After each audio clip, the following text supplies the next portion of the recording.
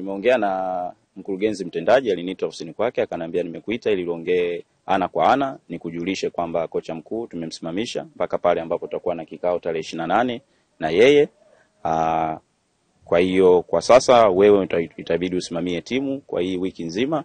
Kwa hiyo hayo ndio maelekezo ambayo nimepewa na mkurugenzi mtendaji. Kitu kilichozungumzwa hapa ni kwamba kitambi wewe simamia timu kwa wiki hii, ambapo uongozi bado utakuwa na kikao na mwalimu mkuu na wao ndo watafanya maamuzi baadaye. Kwa hiyo baada ya wiki sasa ndo baada ya uongozi kufanya maamuzi ndo tutajua sasa tunaelekea wapi. Mpilipili. Yeah. Simba wako sahihi kumsimamisha kocha wao? Kwa maana ya sababu ambazo zimetolewa ya kwamba Aussems aliondoka Tanzania bila ya kuwataarifu uongozi wa Simba na kwenda kwao bila kutoa taarifa, nafikiri Simba wako sahihi kwa sababu lazima ufuate taratibu.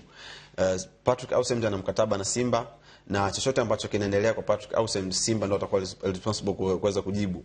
Kwa maana pengine kama kitatokea matatizo nje ya uwanja, maradhi na vitu vingine kama hivyo, ama kuwa attacked na vitu vingine kama hivyo, Simba ndio ambao watatokeza mbele ili kuweza kuzungumza. Kwa hiyo kama kocha anaondoka bila kutoa taarifa, maana yake lazima aweze kuadhibiwa kwa maana ya kile ambacho tunakiona, na nafikiri Simba kwa sahihi katika upande huo. Lakini nafasi yake sasa kocha huyo ipoje ndani ya timu? Nafasi yake baada ya tukio ambalo limetokea la kusimamishwa, maana yake tayari wachezaji, viongozi, technical bench na mashabiki pia kumekuwa kuna tafarani kwamba ataendelea ama ataondoka katika timu. Sio mara ya kwanza kocha kukiuka taratibu za kimkataba na taratibu za timu na kuweza kusimamishwa. Tumeshuhudia makocha wengi wakisimamishwa. Kwa maana hiyo kusimamishwa kwa kocha haimaanishi kwamba atafukuzwa. Hilo jambo la kwanza. Lakini jambo la pili ni kwamba mwenendo wa klabu ya Simba na matokeo ya klabu ya Simba kwa hivi karibuni ndio baadhi ya vitu ambavyo vimekuwa vikipa pressure mashabiki na uongozi, kwa maana ya kwamba wametolewa katika michuano ya ligi ya mabingwa barani Afrika. Kwenye ligi wamefanya vizuri, hawako katika nafasi mbaya, nafasi ya kwanza katika michezo 10.25, na kutolewa katika michuano ya klabu bingwa. Hii haimaanishi kwamba kocha tayari amefeli, kwa maana hii ni sometimes ni kwamba tu amekiuka. Sometimes inatokea kwamba unajiandaa vizuri lakini unashindwa kupata matokeo, na kuna wakati hujiandaa vizuri unapata matokeo. Kwa hiyo msimu wa mwaka jana Simba kujiandaa vizuri katika kufika mbali katika michuano ya klabu bingwa, lakini wakafanikiwa kufika. Msimu huu wamejiandaa wafike mbali zaidi, wakashindwa kufika. Hii pengine huwa inatokana na maandalizi ya ligi, lakini pia vile vile mchezo wa mpira wa miguu ni mchezo ambao unatoa matokeo ambao ni surprise.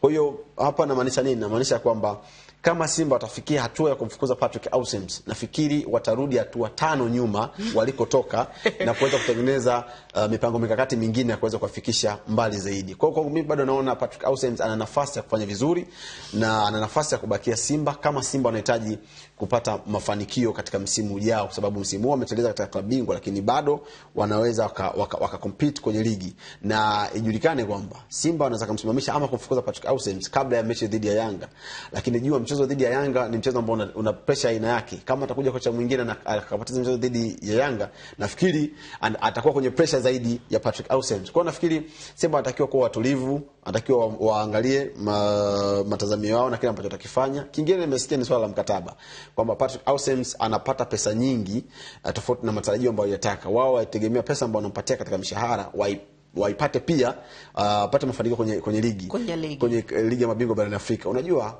ndio maana timu zinaendelea, kuna mtu special kwa ajili ya kunegotiate kwenye swala zima la mikataba. Kwa hiyo Simba nafikiri walikuwa watakiwa pasa kuweka kipengele kwamba Aussems akifika finali kuwe kuna kipengele cha yeye kupewa bonus, na asipofika katika hiyo hatua kuwe kuna kipengele cha kushusha mshahara wake. Kwa hiyo nafikiri hiyo ni baadhi ya vitu ambavyo wanapaswa kuviangalia.